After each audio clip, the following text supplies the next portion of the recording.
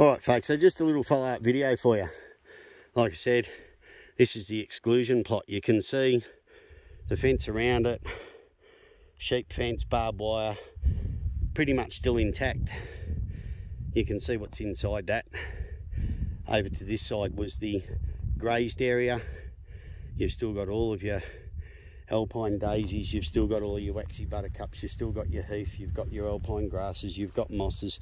I mean, Kath, who's with me today, stopped in one little spot about 100 metres from where we are, and I kid you not, in a 30 centimetre by 30 centimetre square, she identified 16 different species of plant.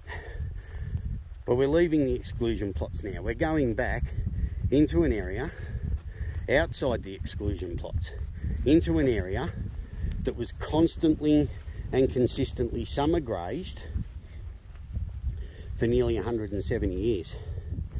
Have a look at this. All the different plant life, all the different species, all doing really, really well. And yeah, I know those woke scientists like Mr. Driscoll and his mate Jamie up there at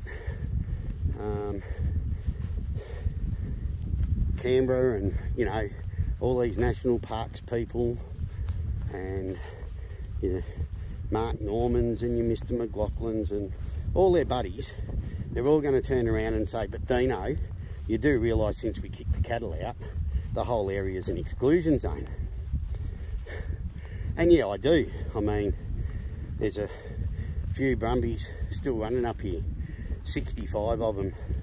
I think I worked out if you divided the Bogong zone of the Alpine National Park by 65 horses, they had something like 3,170 hectares per horse to roam in. You know, as an ex-farmer, I would have loved to have been able to have stocking rates like that and turn a profit. But the fact is, you've just seen inside an area that was excluded from grazing for 70 years. You're out here in an area that's been excluded for, you know, 25 to 30. And we're told by these scientist types, these university types, these Parks Victoria bosses, that as a result of the impacts of grazing, the high country's been devastated, destroyed, yada yada. And this proves just how bullshit that statement is, because it's here, it's surviving, it's thriving, it's doing just as well, if not better, to be perfectly honest, than the inside of that exclusion zone. All right, so we're coming back up on the road. The exclusion zone's not far off the road.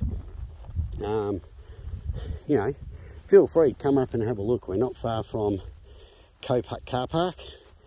In fact, we're probably 200 metres up the road on the Falls Creek side of that car park, and the exclusion zone fencing is just over the other side of that little rise, which is maybe 200 to 300 metres off the road. So if you don't believe my videos, if you don't agree with what I'm saying, come and have a look for yourself. It's not hard. It's not hard to find. It's not hard to get to. Make up your own mind. The bottom line is, I'm not going to tell you how to get there though. Nah, well, unless you message me. The visual proof of it is all here. It's all here for you to see. It shuts down their bullshit. It shuts down their arguments. It does it emphatically. So stop sitting down there in Melbourne, swallowing up everything you hear because this person's a professor at a university. Anybody can sit through a course and write a paper. They just have to be diligent. They don't have to be right. You know, you can earn a PhD, otherwise known as a doctorate, by being wrong in everything you do. You just have to spend time showing that you've done your research in accordance with proper procedures, and even if the outcome is not what you were looking for, you'll still pass and you'll still be able to call yourself a doctor.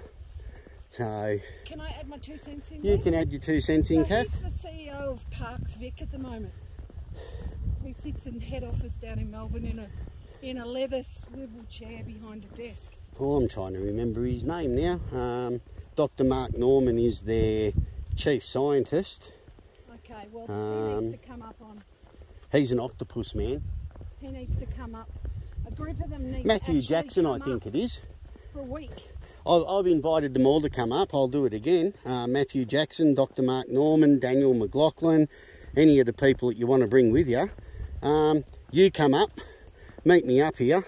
We'll go for a walk. I'll show you the whole of the Bogong High Plains rather than the selected little areas that Mr. Driscoll and those people you like to listen to show you photos of.